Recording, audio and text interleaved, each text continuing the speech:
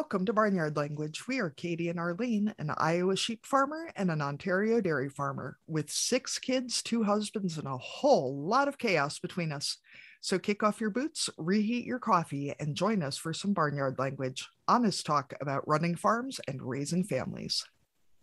In case your kids haven't already learned all the swears from being in the barn, it might be a good idea to put on some headphones or turn down the volume.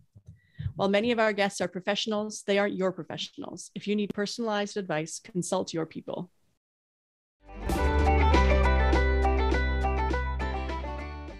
Welcome to another episode of Barnyard Language.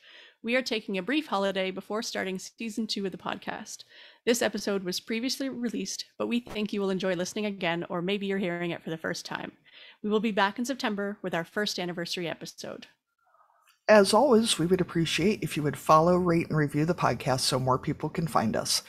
Even better, share your favorite episode with a friend. If you are a fan of the podcast, please consider becoming a patron through Patreon. Listener support means that we can continue to make the show. Time is all a figment of our imagination. Oh God, don't start with me. It's too early to start drinking, Arlene. Or maybe it's not, because it's actually an hour later. Yes, it's almost noon somewhere.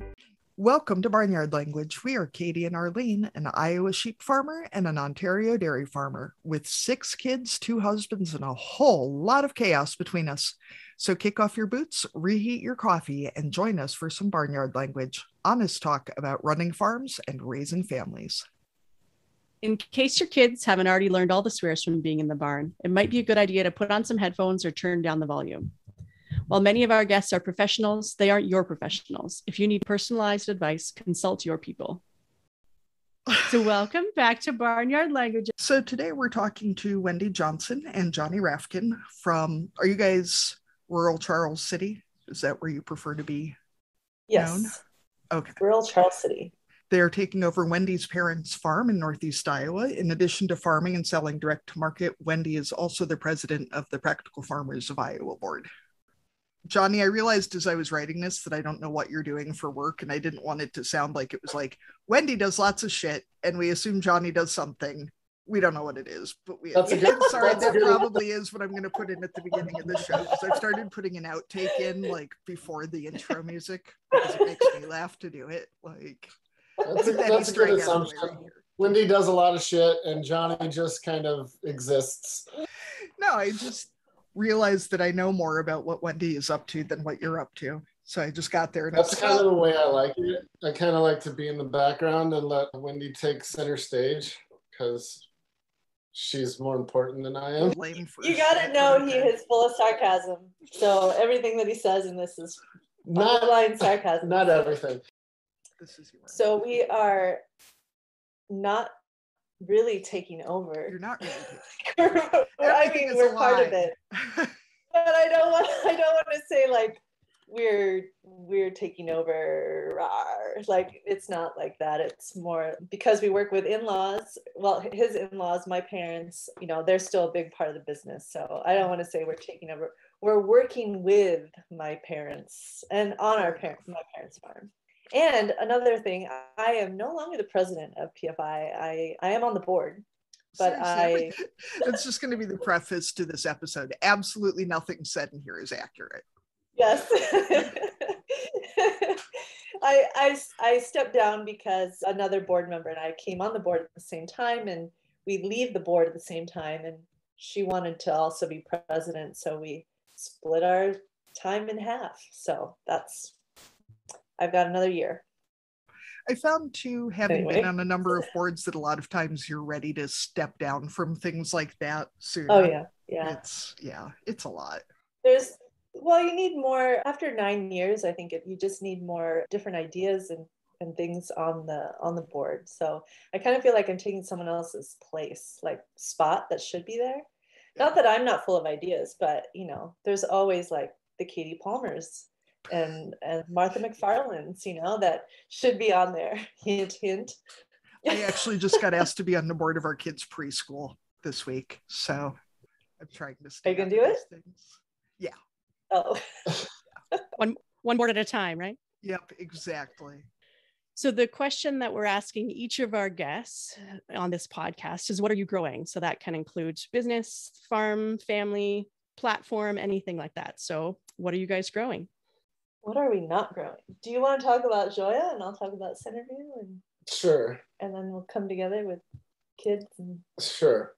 Do you want me to? Okay. Go for it. Well, on Wendy and our farm together, Joya Food Farm, we raised almost everything: lambs, pigs. We raised just over 200 broilers this year, and eggs. And every year we always buy turkeys to raise up for Thanksgiving.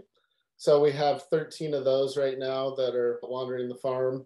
And we have a few cows, a few Dexter cows also. And we also have ducks that just seem to keep finding hiding places and laying eggs and having ducklings. And I think this year we unintentionally hatched about 50 ducklings.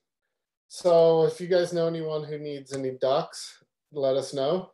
Johnny, what breed are they? They're Muscovies. Yeah, that's the problem. We've got the same issue over here. And they go back out into the creek in the sheep pasture and have ducklings. Mm-hmm. And then, one day like 50 ducks came up out of the pasture. And I was like, there were 3 of you. So I'm not quite sure what's happening. They do say that the Muscovies are the best at eating fly larvae. So if you have flies and cow patties and all that stuff, they're really good. And don't forget our trees and fruits. Yeah, we've been, over the last 3 years, we've been planting quite a few trees. I think just over 4,000 trees and bushes that we planted over the last 3 years. We also have a micro apple orchard where this year we've produced our first apples, which was pretty exciting. I didn't get to eat any because they went bad before I got to them, but Wendy was able to score 2 apples and she said they're really delicious. And I think our pigs got the ones that weren't so good. And chestnuts and hazelnuts. Chestnuts and hazelnuts. So we're growing quite a few things. Raspberries, black raspberries, gooseberries, elderberries, and comfrey. Comfrey's spreading like crazy. And then we're also doing planting pollinator habitats, which we get a lot of really pretty wild flowers and grasses. And we also, that gets into Centerview's part, and then we grow a child. We have one child, and we help grow her, and she's 8.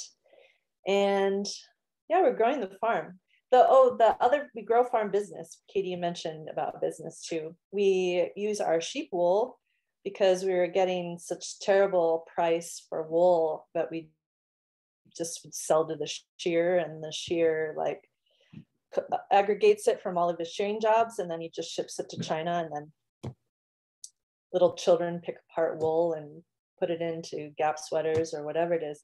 So we wanted to halt that process and keep our wool, and so we started a wool sleeping product company called Counting Sheep Sleep Company, and we sell wool-filled pillows and comforters and sleep masks and anything you need for a woolly good night's sleep.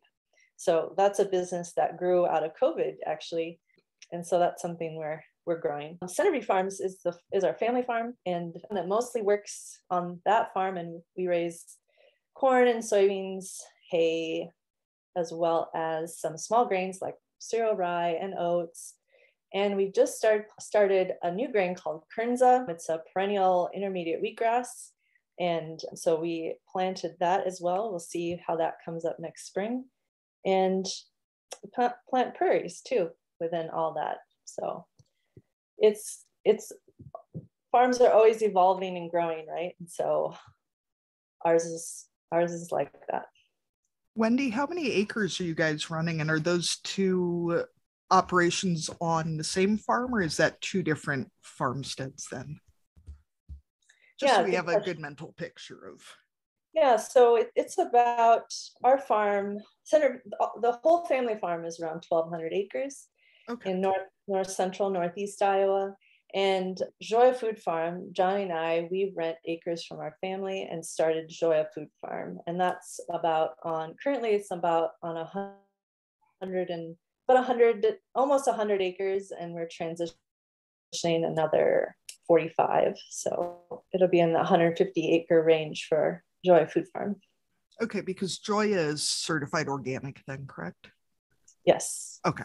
So if we can start back at the beginning, Wendy, I know I heard at a field day one time about how your parents met. And if it's not, too creepily personal, I thought that was a really interesting story.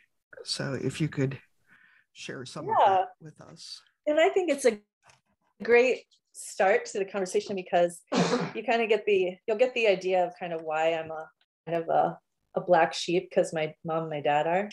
My dad he's 80 now, and so is my mom. And they met in Southeast Asia during the Vietnam War conflict. My dad was working for the International Voluntary Service, which was a precursor to the Peace Corps and kind of run by the State Department. And then my mom was a airline stewardess it was a Japanese airline, but it was an airline because she could speak some English that brought officers and soldiers, flew them from Tokyo to Bangkok. And so my mom was on vacation visiting a friend in Vientiane, Laos. And my dad was based in the highlands of northern Laos, helping kind of I guess in today's terms, colonize Laos. So he was teaching the hills people in northern Laos Western agricultural methods for better efficiency and better growth of rice production and things like that. So he did that work there, and he was on leave at the same time. And he was he was in Vientiane and he was headed to Bangkok. And so they were both on leave, and there's the Mekong River splits Laos and Thailand. And so my mom was trying to buy a ferry ticket across the Mekong, but they weren't understanding her Lao. And so my dad saw this, I'm sure to him, living up in the hills, alone, saw this beautiful, young woman, exotic looking woman, standing in line, having trouble buying a ticket. And so he introduced himself, and he could speak fluent Lao. So he went up and was the prince in, or what is it, shining armor, the guy who saved the day and helped her buy the ticket. And they got on the ferry. I think it was a ferry. No, I'm sorry, it was a train. And they got onto the train, but she totally blew him off and was like, whatever. So then she went and sat in part of the train that was pretty like upper class. Mm-hmm. And my dad back with like the Lao people. I don't know exactly what it was, but they're like classes on the train, mm-hmm. In terms of how much money you make and things like that, depending on how much you paid for your ticket. And my dad was recovering from amoebic dysentery. So in the back of the train, all the Lao people, especially men, would like drink this really strong alcohol. And he didn't want to partake. This is how he tells the story. He didn't want to partake in the drinking of the alcohol. So he thought, oh, I remember this really beautiful young woman that I was talking to, and I helped buy that ticket. I'm going to go try to find her and strike up a conversation. So he walked through the classes of the trains and train cars and went up, and he asked my mom if she wanted to go to the beverage car and share a Coke. So ever since then, I guess they had this romantic few weeks in Bangkok, Thailand. Then my dad went his way and my mom went her way. And 3 months later, my mom had her bags standing on the porch of my dad's tiki hut in northern Laos. And that was it. It's a good one. It's a good one. Yeah. I don't think they didn't tell my grandparents that they got married, or my dad didn't. So they just, after the fact, they said, hey, I'm bringing, I got married. I'm bringing home a Japanese bride. And we live in my grandparents, Johnny and I do. And so I can't imagine, what my dad or my grandparents kind of thought. But it's interesting because my aunt, my dad's oldest sister, she was involved she lived in Chicago and was part of the Black Panther movement. And she dated a Black Panther, and she brought him here to this farm because she was involved in the kind of the Chicago riots and things like that during the Democratic Convention, and she wrote a book about it. But I remember her saying that my grandparents made him sleep in the basement, and our basement here is like this old limestone, like raw, wet, damp basement. And he had to sleep down there, and then my aunt had to sleep upstairs on the second floor, and my grandparents slept in between to make sure. I'm sure my grandpa had like one eye open and one eye closed. But my other aunt, she married an Iranian during the Iran-Contra affair, and so Iranians weren't considered. They weren't very popular in the United States at the time. So anyway, she married an Iranian, and he was a really nice guy. I just really liked him. And so we kind of come from a family of outlaws. I don't know. So her dad married a Japanese woman right after, World War II, shortly after. Her aunt was dating a Black Panther after civil rights. And then her other aunt got with an Iranian right after the Iran-Contra. So yeah, I guess they like to buck the system, go against the grain. Yeah. So Johnny's really like the least shocking man you could have come home with, is what you're saying. Pretty much. Yeah, he's just a surfer kid from Southern California that knew nothing about agriculture. Wendy, that leads us right into my next question, because in the process of getting ready for this show, I mean, obviously I know you guys through different farm programming and that, but give it a good Google and check it out. And the first article that comes up is this huge Modern Farmer, I think it was, spread. Wendy has a lot of publicity when you Google her, about how you were an LA fashion blogger before you moved back to start the farm with your surfer honey. Is that accurate? Because I feel like there's like a Hallmark movie about this, or there could be. Like, I feel like you guys are really missing an opportunity here. I think Hallmark movies would be too tame for us. Yes, that is true. Though don't envision that I was like some high-powered fashion blogger that worked with the Kardashians and anything like that. That was not at all. I wanted to work in television and film as a wardrobe stylist. And so that's why I moved to Los Angeles in 2000. And then I realized that I was not made for Hollywood people life, but I had this really strong interest in fashion. So I ended up working for a denim company, but I also did fashion blogging on the side. And then I worked my way into some content writing and ad marketing for companies, as well as not as much for fashion as for other things. I always had this interest in fashion, and I don't know if it's still up, but it's called leandroger.com. And that was my fashion and lifestyle blog, which when I moved here, I had no time for anymore. And I'm so out of the fashion and cool lifestyle ways. So I kind of disconnected from that world, but one day maybe I'll get back into it. See, I figured that maybe this would at least give us some credibility with Arlene's teenage daughter, who thinks that we're desperately uncool, which is true. I mean, we're pretty uncool. True story. So how did you and Johnny meet, and did you have to drag him back to Charles City, or did he come willingly? So I hope nobody else from Charles City hears this, because they're going to think we're being mean. Okay. Do you want my version or Johnny's version? I kind of want to hear both. I don't know. I want to see how different they are, because that seems a little. Go ahead, babe. Is the bus running? Because I feel like I'm going to get thrown under it. Well, it was spring of 2008, and spring out in Southern California, Long Beach, where I lived, is a lot different than here. Mm-hmm. It's probably in the mid 80s, and it's pool weather and shorts and flip-flops. And anyways, my cousin that was my roommate at the time, he was partial my roommate, and he partially lived with his girlfriend at an apartment complex which had a community pool where everybody shared. And anyways, I went over there. I was the first one there. We're just hanging out. We're like, oh, let's go to the pool and go swim. And see if there are any girls over there. Because I was single. I'd been single for a few years.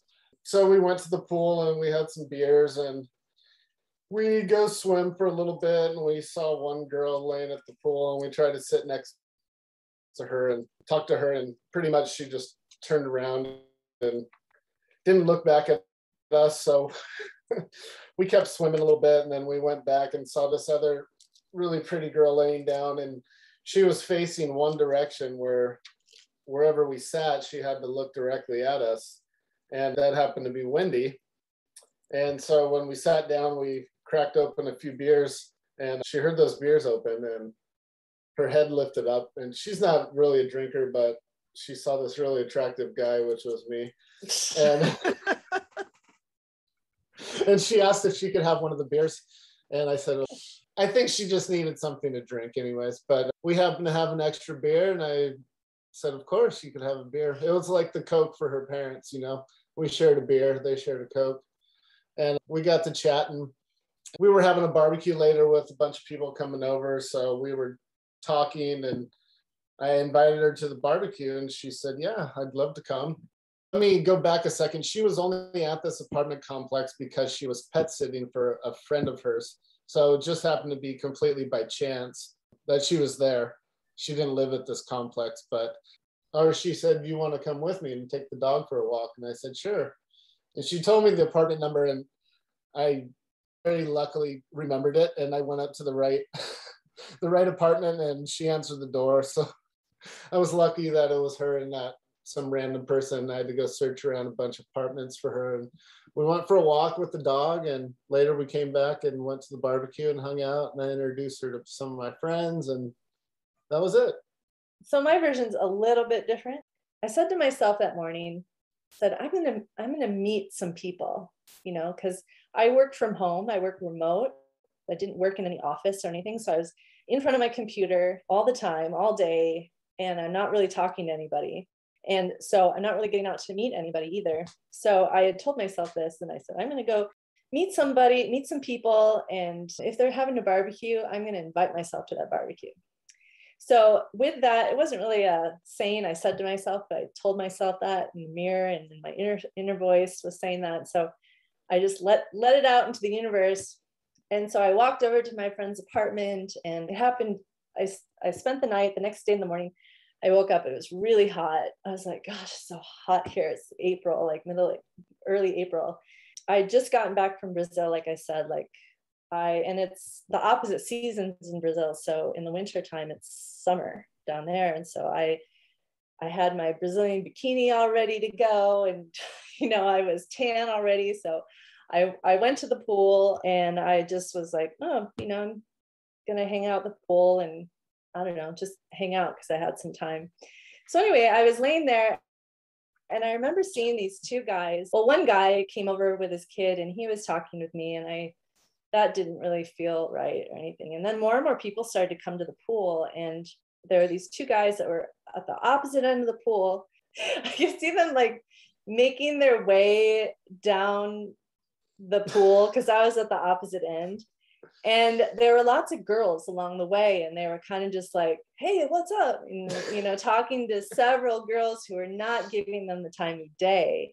And so I'm watching this kind of like in slow motion as they make their way toward the opposite end of the pool. We're like Jaws. Where I am, Jaws. And I just knew that they were gonna, you know, they were gonna say something or whatever. So I met this girl, and I was talking with her that lived in the apartment complex, and we were just hanging out, talking a little bit. And then these guys come up, and she doesn't give them the time of day, but first of all, they were doing like flips and stuff off the edge of the pool. Like they were showing off, and it was hilarious. I don't remember that. And then they got up in there. I remember them shaking the water off their head, like, you know, shaking it off in slow motion. Like they're like, I don't know, it was just funny, which they didn't have a lot of hair anyway, but they went and sat like right in front of me that I couldn't look at anything else but them. And so they were like talking and I don't know, chatting, and and they obviously wanted my attention. So I finally said, hey, they opened up some beers, which you shouldn't have beers at the pool anyway. So here they are, already rebels. And so I said, hey, can I have a beer? And then we started talking about his cousin's tattoo and whatever and stuff like that. So and the rest of the story is pretty much how it is. But I see the whole pool scene as something totally different than what he remembers. Yeah, the slow motion hair glistening in the sun is a majestic image. Cooler in your version, Andy. I mean, his version was a little, this girl wouldn't talk to us. So how did things go from the California dream by the poolside to farming in Iowa? There seems to be like something must have gone on between that and where you are today. So what led to the decision to move back to the farm? Wendy and I had been dating for about a year, and in 2009, her grandmother had passed away. So she had known at that point that her sister was never gonna move back to Iowa and start farming with her dad.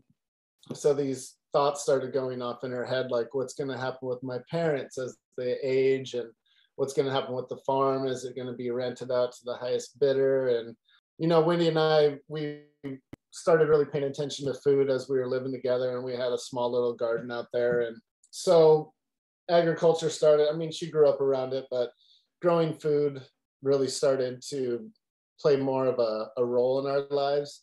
And she started toying with the idea that she was going to move back. And then finally one day she said, I'm going to move back to Iowa and I'm going to start farming with my dad. And I'd really like it if you came with me. And basically she was going to move in 2010. So she said, I'll give you some time to think about it, whatever it takes you. And, I'd really like you to come. And, it was a year. Yeah, you said, I'll give you a year, but you can decide. So she gave me a year to think about it. And I said, okay, well, this is a big decision I have to make. All my friends and family are out in Southern California, and it's all I've ever known. And it's what I lived. And I had a really, really fun and good job that I really loved I worked at a bar out there that paid health benefits and had profit sharing, and we made really good money out there. And I just had kind of a nice, easygoing, really chill lifestyle. I worked 4 days, sometimes 5. I got to go to the beach when I wanted. It was a nice, mellow, relaxing life that I look back on so long ago. But anyways, I was very undecided up until even after the fact I said I was moving. I was still undecided because I knew I could pretty much back out at any time. But her dad was trying to recruit me. He was sending me articles about things that Charles City was doing that seemed fun and cool to him. To him, that he thought might intrigue me, but it wasn't, I'm landlocked now. I've never right, had the lack of ocean is a little bit of a effect. It's a very big transition for somebody that's grown up around on the coast their whole life, and to not be near it, you feel almost claustrophobic when you get to it, and you're alone.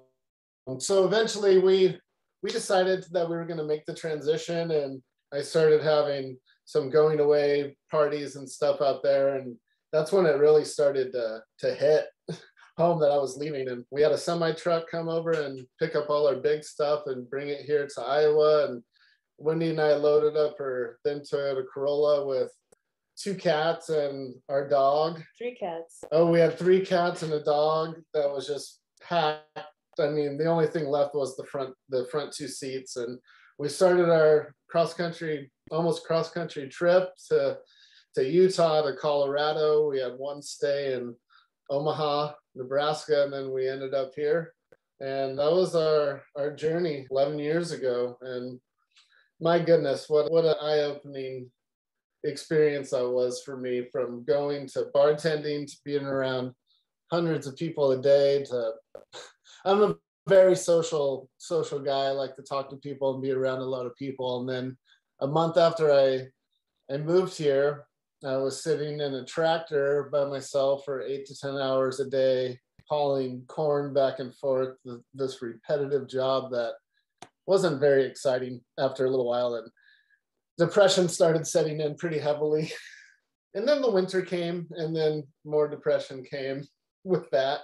But that didn't stop me from asking her to marry me that Christmas. And yeah, he hadn't even proposed, so he still could have gotten out. He still could have left. So it's still kind of a mystery to me how he ended up proposing, and then because that's a big step. That means you're going to move. Oh, but I want to add with that is, we moved. This house was empty for over a year, and my grandmother, bless her soul, she was a wonderful woman, and I admire her in many, many ways. But she lived through the Depression, and so she held on to everything, and from basement to attic, it was full of stuff. And so when she had passed away, all of her children, came and got the things that they wanted. But that didn't mean that they actually cleaned the house, like actually got rid of stuff. Yeah. Yes. All the good stuff is gone. And you've got all the old mason jars and plastic containers. I was just wondering how many buttercups you got. Jars in our basement that who knows how they might have been there since the Great Depression, because they look like science experiments gone wrong. I mean, holy crap. So some were full and some were empty. The stuff, I mean, it was the stuff I had to drag out of that basement. It was, I don't know. It was like I was in a TV show, freak show or something, that something might have been alive in there. Something might have been edible. I mean, but everything looked like it would kill you. Yeah. Johnny, we have a couple bottles of wine downstairs we have a dirt floor limestone basement. Sounds like the same as yours. Yeah. And we have the same jars down there, and there's at least a couple bottles of homemade wine that are probably most of at least 50 years old now. Oh my gosh. Wow. And occasionally we'll see one and joke about opening it to taste it, but nobody's quite braved it yet. No one's brave. This house and the chicken coop was full of newspapers and books and jars, and my grandmother collected water bottles, and so there were just jugs and jugs and jugs of water in the basement too. And so when we moved here, I asked my dad like 100 times, did you guys clean out the house? Is it livable? Like, can we actually sleep in it? And he's like, oh yeah, it's great. It's cleaned out. Everything's gone. We show up, and I walk in the back door, and it's like nothing. What had changed since my grandmother lived here? Nothing. So we spent the first month. We moved here August 31st, was it? Yep. Of 2010. And we've spent most of September just cleaning it out and making it livable. Every day. Yeah. Going back and forth to the dump. This whole house was carpeted from the ceiling wall. I mean, from the bathroom to the kitchen, everything had carpet on it, whether it was shag or flat carpet. I mean, some of it was better than others, but I've never seen carpet in a kitchen or a bathroom in my life, which was very surprising to me and very disgusting at the same time. We peeled it up, and there's these beautiful hardwood floors underneath, and it's like, why cover up these hardwood floors with gross carpet? But yeah, that first month was just a lot of work, and we had some help that was here. Wendy taught English as a second language before we moved out here, and we had a couple that was from Korea, and then a Japanese guy, and then we had 2 more of our students flew out here, and we had 5 foreign exchange students here with us in this house. So they were a big help. Month and a half. Yeah, for just over a month. Yeah, because they were here during harvest. Yeah. They were cooking lunch for us stuff. They cooked Korean food for us at lunch. It was awesome. I just don't know that, you said your dad lived in a Laotian jungle for how long? I don't know that that's like the best qualification for how livable a house is. Yeah. I feel like your standards might be a little different, after that. It's crazy. And our bathroom was carpeted when we moved into the farmhouse too. Oh yeah. What's the thing? So I feel like you kind of started to answer this question already, but what were some of the other unexpected parts of the transition back to the farm or small town or working with family, that kind of thing? Oh, so this is one story that I really like to tell. So, when you live independently, you're a 30 something living independently in a big city, you go to your yoga class, go out jogging or swimming, or you go to work, get your coffee, you have like a routine, right? And so my routine that I had was I go for a run in the morning, and I'd offset that with yoga at home, and then I'd get ready for work, and I'd go out. Johnny would, at that time we didn't have much for animals, so we were just like learning basically how to farm, kind of. And so, well, not kind of, really, we were both learning how to farm. So when someone learns that you are a new farmer, or like you're the next generation that has come back to help your parents with the farm, suddenly seed dealers start showing up at your door. And so I was doing my morning yoga like 7 in the morning, and I try to be done with that by 8, so, but I was doing my normal yoga routine, and so I was in my yoga clothes, and I get a knock at the back door, and I open it up, and these 2 farmer clad looking people walk in the back door. They just walk in, they don't, just walk in the door. Yeah, we learned that you're back here farming with Erwin, and we want to show you what we got available for seed. And I stood there, and they were looking at me like, did you just get out of bed, or like, you're in an outfit that we don't recognize around here.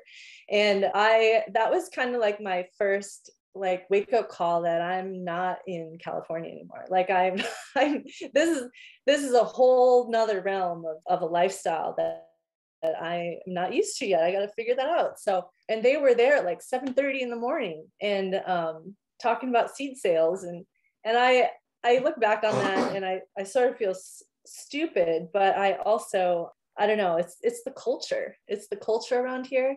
And so when people talk about assimilation, I really had to re-assimilate, I guess, because I don't remember that growing up, because I wasn't involved in the farm business as a kid. And so I had to reacclimate too. I think I've re-assimilated, but I don't know about Johnny if he has. He's still his California self. Yeah. I grew up where I grew up my whole life. So Iowa nice is definitely a thing out here. Everybody is really friendly and wants to show how cordial and everything they are. And Katie, I know you're definitely a sweetheart, but I know that you're very upfront and forward from what I know about you. I'm going to assume that's a compliment, but okay. It is a compliment. And I love that about you. And I have a lot of that in me as well. And it took me a long time to not be so open with talking with people, because I would let too many things out to people, and people around here can be, everybody's up in your own business, all your neighbors need to know everything about everything. And so adjusting to that and not opening my mouth too much was definitely a big adjustment. But also, I was talking about the Iowa nice thing. Everybody is very friendly and nice to your face, but there's a lot of talking that could go on behind your back, which I'd rather people say it to you and not find out from somebody else. But it is what it is. So that's Iowa. But Iowa also, one of the greatest things I really love about people out here, at least the people that I've met, is that people will help you out at the drop of a hat. If you need help moving or doing something on your farm, people will definitely almost stop what they're doing and come and help you. And that's something I really, really appreciate about living in rural Iowa, living on a farm, and the people that I've met out here. It's a very, very good quality. I was just telling Wendy about this the other day. Some of my best friends won't even help you when you need something to do. And those are the people I love the most. So that's a big adjustment. Yeah, they might have a good gossip about you on the way home. but right. they'll help you first, usually. Right. You know. So when we first moved back here, my sister happened to be getting married, and she wanted to get married in Charles City, which we were all surprised about because she married someone who is half Finnish, half Lebanese, and they live out in Huntington Beach, California. So, you know, we'd always thought, oh, they're going to get married in Italy or something like that. But no, they actually wanted to get married in Charles City. And so we were helping with their reception at the county fairgrounds, setting up the reception area. And little did I know, so there were like, I don't know, 300 some people invited to that reception, and they were all like community members, you know, people from our childhood or neighbors. And I mean, just a lot of people we haven't seen in a really, really, really long time. And I look back on that event and I think, oh my gosh, you know, all those people, I mean, they're grounded and live in this rural community, and they've lived here most of their lives. They were looking at, I mean, they were probably looking at all of us like, who are these people? Or, you know, what are they going to do and become? And, you know, I'm sure I came off as pretty aloof, you know, and kind of distant because I hadn't lived here for so long. It'd been almost 20 years since I actually lived in Charles City. And so I didn't really know how to react either. And I feel bad. I look back on it now and I feel bad that I didn't interact more with the community members that were all there, all the people that I'd seen, but I wanted to make it more of my sister's day and not about me. And so I rewind through that sometimes because I'm the one still here, and I feel like I should have really integrated and talked to those people a lot more instead of just kind of just went dancing, you know. It was a wedding. How much can you do? Were there any parts of your transition back that were easier than you were expecting? Were there things that kind of came back right away, or Johnny, that just felt natural to you? Like, I mean, obviously there was a lot of the transition that would be challenging, you know, like you said, learning how to farm and all that kind of stuff. But were there things that seemed like second nature or that came really easily? Well, for me, it took me quite a while to find what really came natural because I've always loved animals growing up and everything. And when we first moved here, all we had were 30 ewes.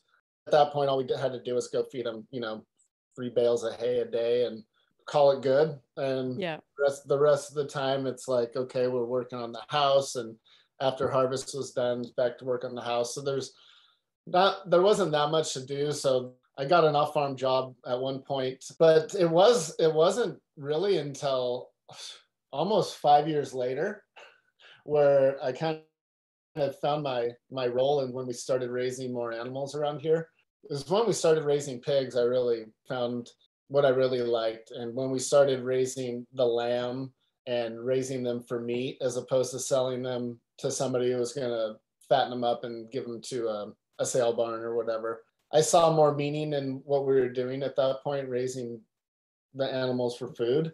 And it just had more of almost a spiritual connection for me to raise the animals the way that we kind of always wanted to do. We were told it wasn't going to work, and really made a difference in my perspective on living here and living on the farm and growing food and enjoying what you're doing. Because it wasn't all about production and efficiency. Right. It was about actually respecting the animal and and selling our meat and to our community and finding people who were like-minded like us and enjoying our food. And I mean, it was really delicious also.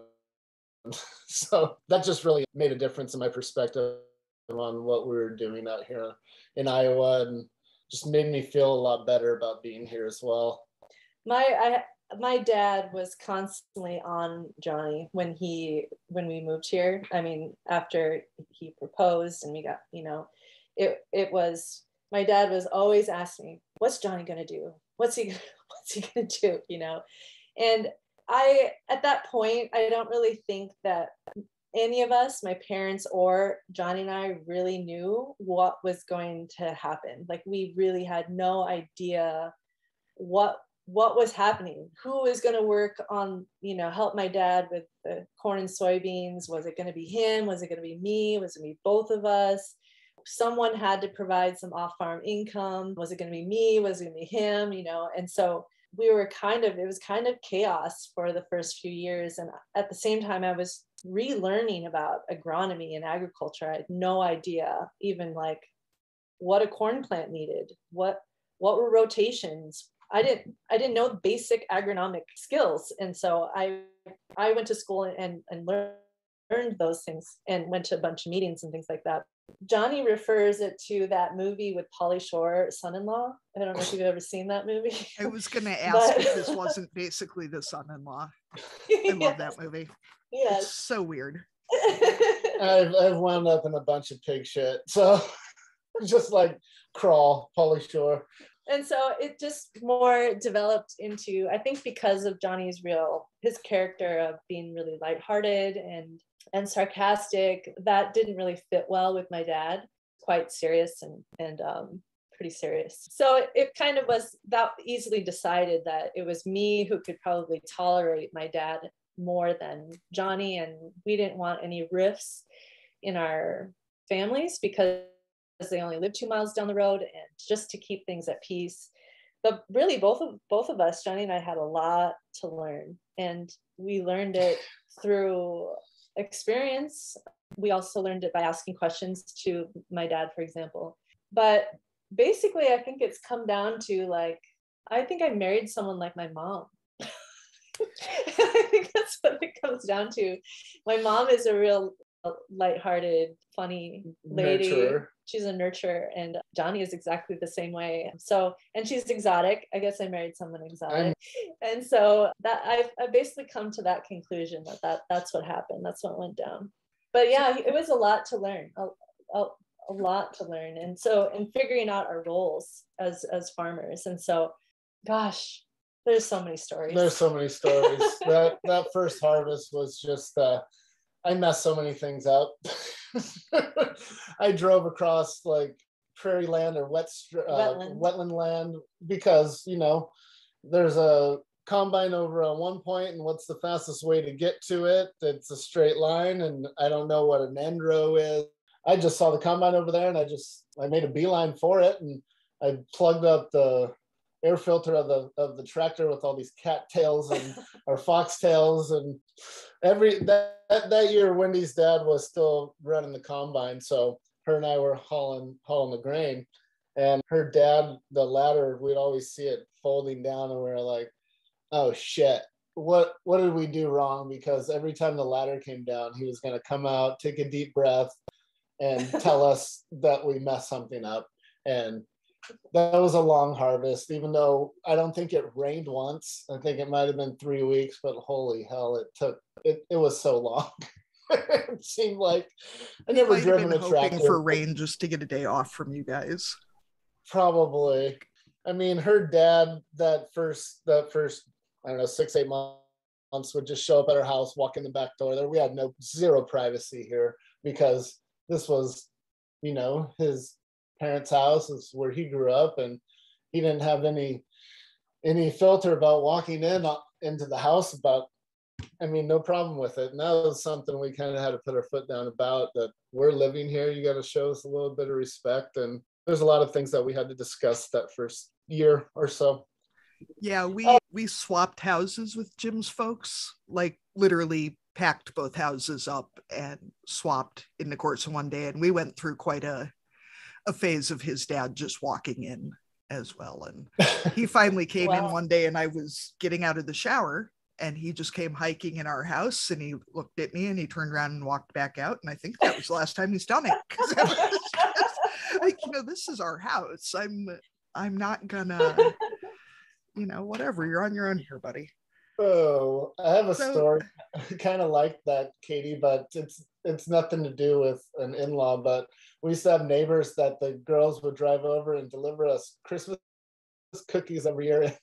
One year, my dog was barking, and our daughter was just a little girl. She was upstairs sleeping. Wendy was gone, and I come out of the bathroom, and I hadn't gotten in the shower yet, but I was just ready to.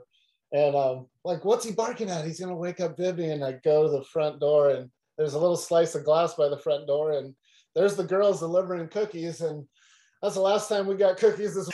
Yeah, we have a neighbor, and the two families have lived next to each other for, I don't know, 5 generations, 6 generations, something. And he's an avid coon hunter. He's an older guy now, and there's a big picture window in our dining room. And I came out of the bathroom because there's only one bathroom in our house, and, had a towel, thankfully, but our entire yard was full of coon hunters, and the lights were on in the house and it was dark outside. And, I know they all got quite an eyeful. And I told Jim about it, and he goes, well, he's got 5 daughters. I'm sure he's seen it. He didn't need to see mine. So, Johnny, that leads real well into our next question about, we've talked to a lot of women who've married into farms, including Arlene and myself.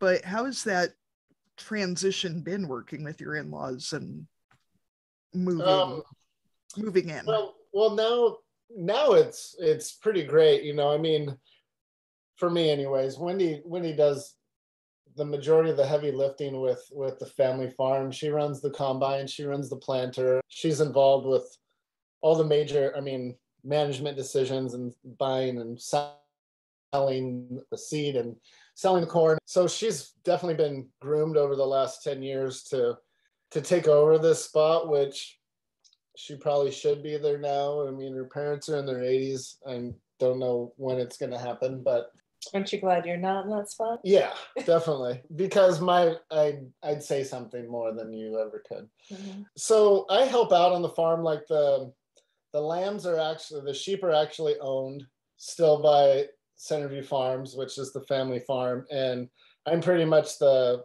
animal husbandry person here, where I take care of the majority of the animals here. And so raising the sheep and the lambs is my job.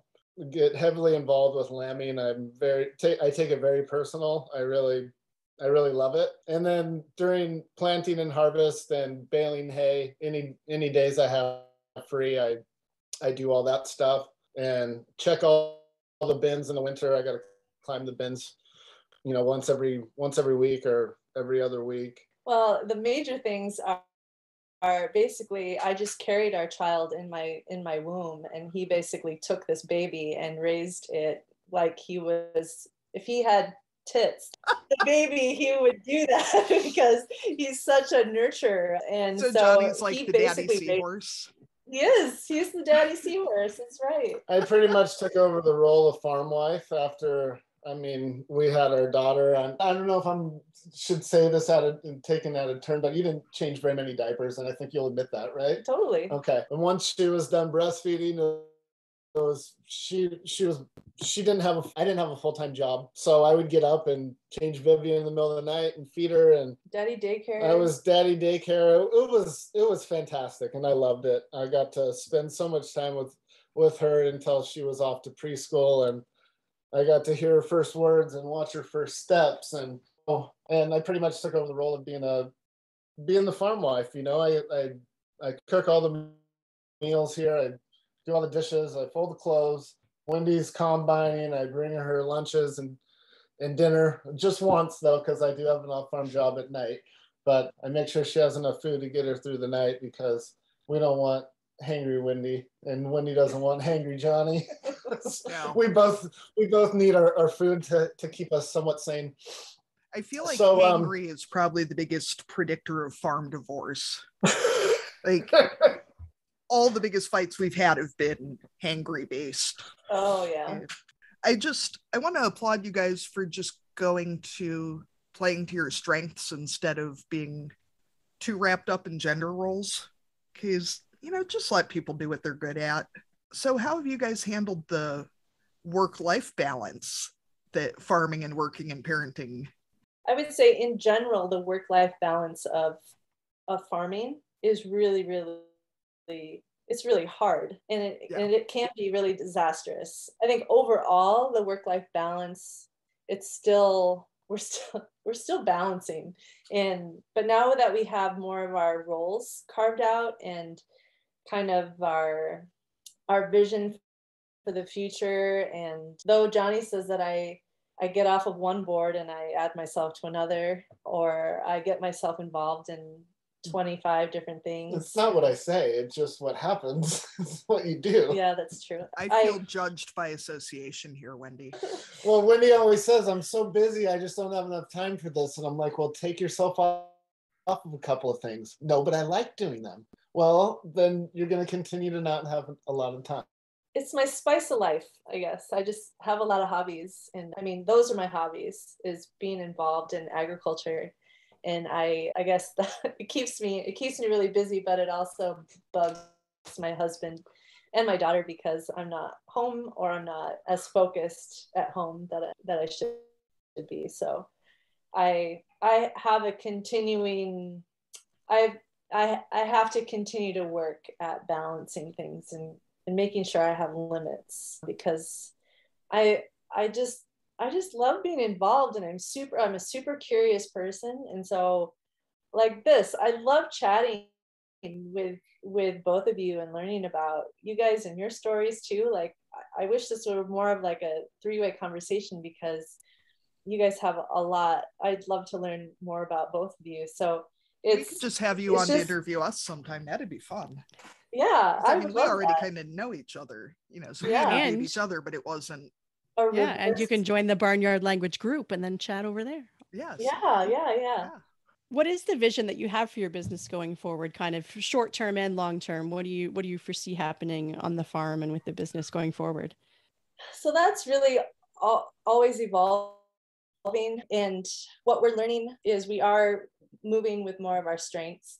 So like one thing we've done is we were really into chickens for a while, and we realized that that's probably our weakest point enterprise, and so both financially and just like our own patience.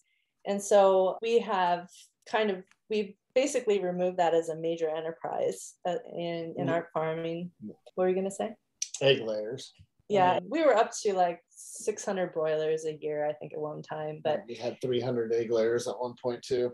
Yeah, and washing eggs and all that. So we removed some things to kind of expand on other things. And so we've grown our sheep flock, and we're continuing to grow that flock. And our buyer of our sheep, we do some direct market selling of lamb, but it's not the majority of it. And we see lamb and sheep as a major regenerator of land. And integrating them into the crop rotations and integrating them onto the land is probably one of the best things that we could do for our soil health and for climate change. And so we are expanding our flock, and the buyer of our sheep has challenged us to think about what would it take us to have a flock of 1,000 ewes. Like what would that look like, and what would it take?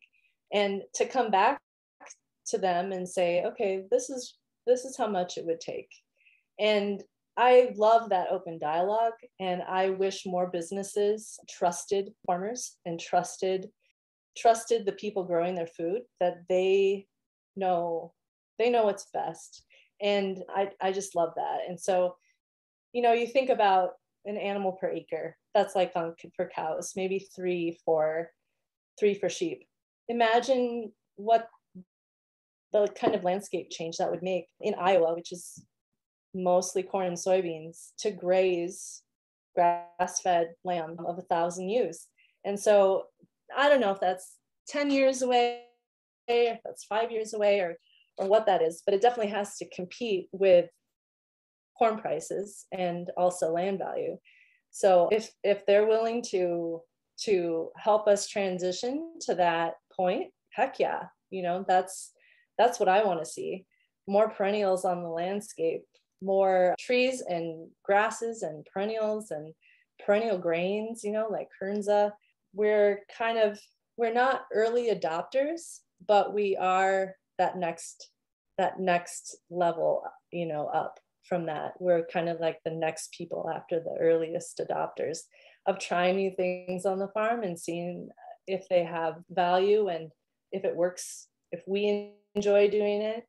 So our long-term vision is to perennialize all the acres that we're farming and kind of get out of the corn and soybean rut. Not to say that there's not room for corn and soybeans in any system here in Iowa. I mean, Iowa has some of the best soils in the world to grow high nutrient needing crops like corn, but there has to be some balance. And right now there is no balance. And, you know, our strengths are in grazing, they're in planting trees, they're in kind of these offside, I don't know if you want to call them niche products. I wouldn't say that my strengths, I'm not the best corn farmer. I'm not the best soybean farmer.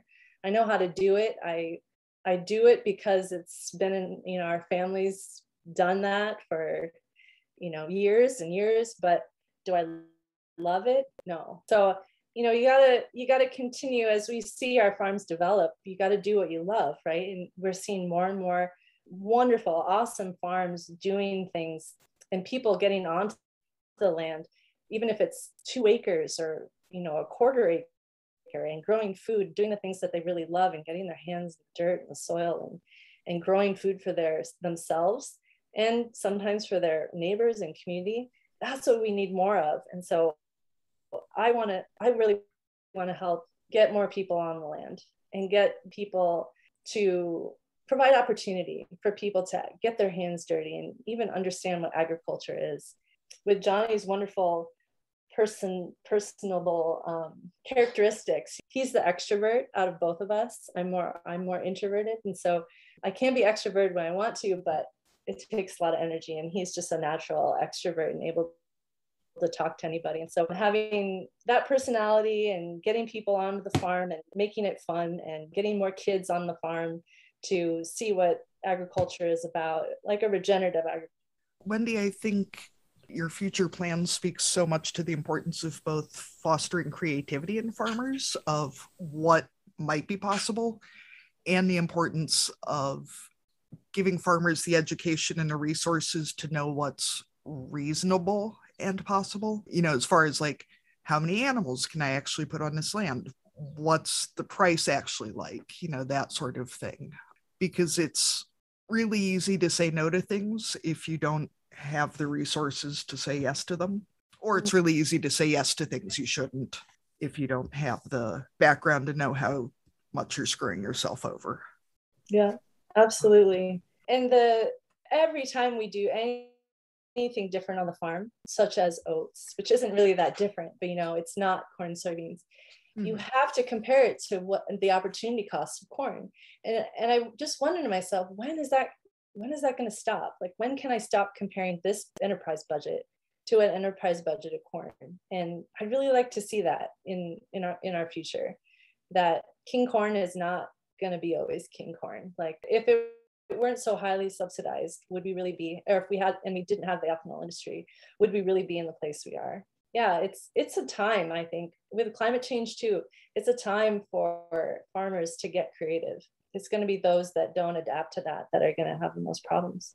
Well, it's certainly more fun to be more diversified, I think. Except it comes back to that work-life balance again, and so many people and so many hands. Yeah, I think it is really important too to give yourself permission to quit enterprises that you're just not suited to. If it's not working for you, don't do it. Unless it's something that your farm really depends on for income, I guess maybe then you shouldn't just stop. Well, like the land that we steward, you know, we could have 10 families work on this farm, work and live on this farm, and they could supply food for robust local and regional food economies. Like, that's the end goal, right? And if we're not headed toward that, if we're not moving toward in that direction, then, you know, what are we doing? We're just kind of playing the same game as everybody else. And those things are really important to us. And getting better food into the school systems and into institutions like nursing homes and hospitals. And we've just become so far from our food, even in rural Iowa, you know, where most of our food is imported. And I don't mean to get too like political or you know, get into the weeds about where our food comes from, but you guys are foodies too, and you grow food and you grow families, and you have families that go to school and they eat school lunches. And so I think it's interesting too how the pandemic has highlighted those local food systems in a way that all the local talk before didn't really bring out. I mean, like it took just a few days or a few weeks of some food shortages for people to really realize, okay, if the food's not coming from my town or my province or my state or even from my country, then these blips, these transportation issues, these, the pandemic, whatever, all the different blocks that kind of work together to make food just magically appear in our grocery stores. It doesn't take that much for those systems to fall apart. And I think it really did show people that it is important to have domestic food production and local food production, and that it's not just trendy, that it's important both to our economies and, to our society as a whole, that we produce the food that we eat. Absolutely. You hit the nail on the head there, Arlene. Resiliency is what we need more than anything. We are not resilient right now, and COVID showed us that. Arlene, I really want to get Wendy and Natasha on at the same time. That would be a fiery episode. Yes, that'd be good. Wendy, I don't know if you heard our interview with Natasha Nichols from the We Sow We Grow project in Chicago. No, I haven't. Episode 3. Yeah, she has some thoughts. I'll tell you what. She was a lot of fun to talk to. They're an urban farm in the West Pullman neighborhood in Chicago. Oh, and awesome. I'll take a listen to that. Yeah, like how do we invite people that are from urban areas to move their families and lives to rural Iowa, Yeah.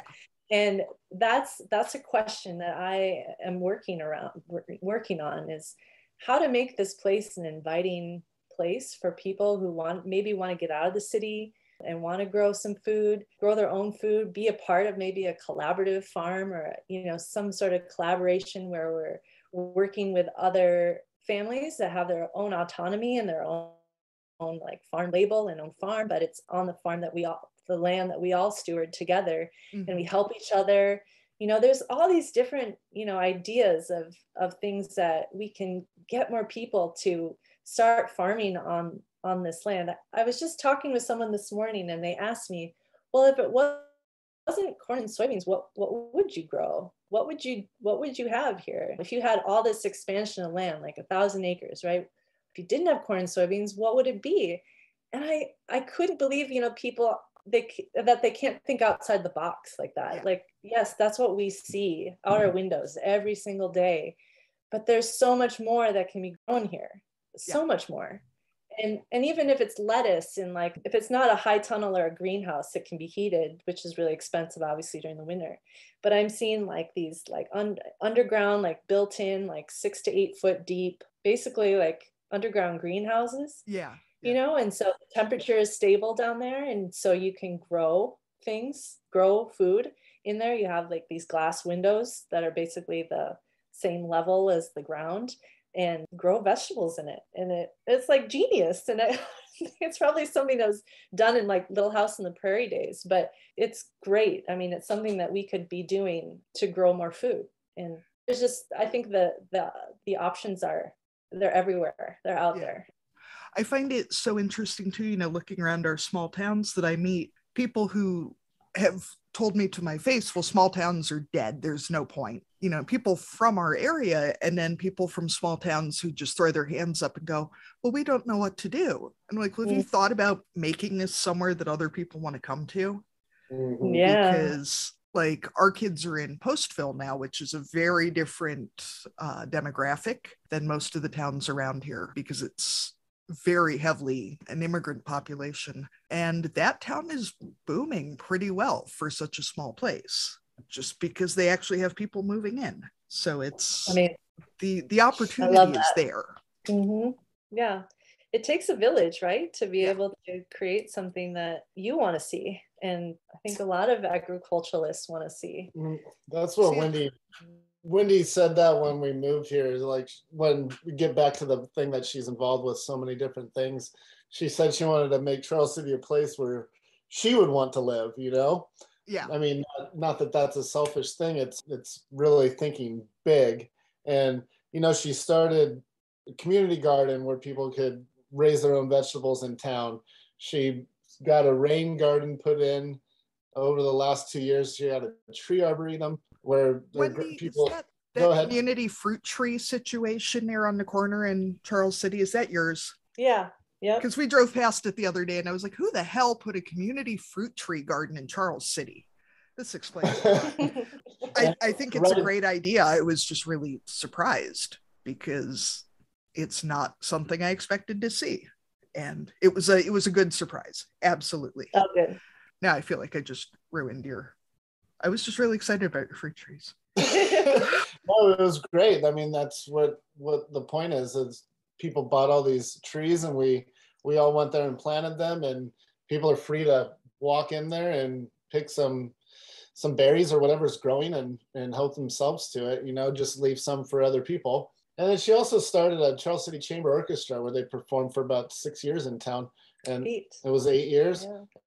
And then when the pandemic hit, they put a pause on it, and we don't know if that's going to come back or not. But it was really neat. They did 2 shows a year, and people come out and see a free concert. They did a spring and a holiday one, and she's just a real go-getter, this one here. Hence why I need to marry a nurturer. Because she wouldn't be eating at all. So you guys, I changed up our silly question. What would your operations theme song be?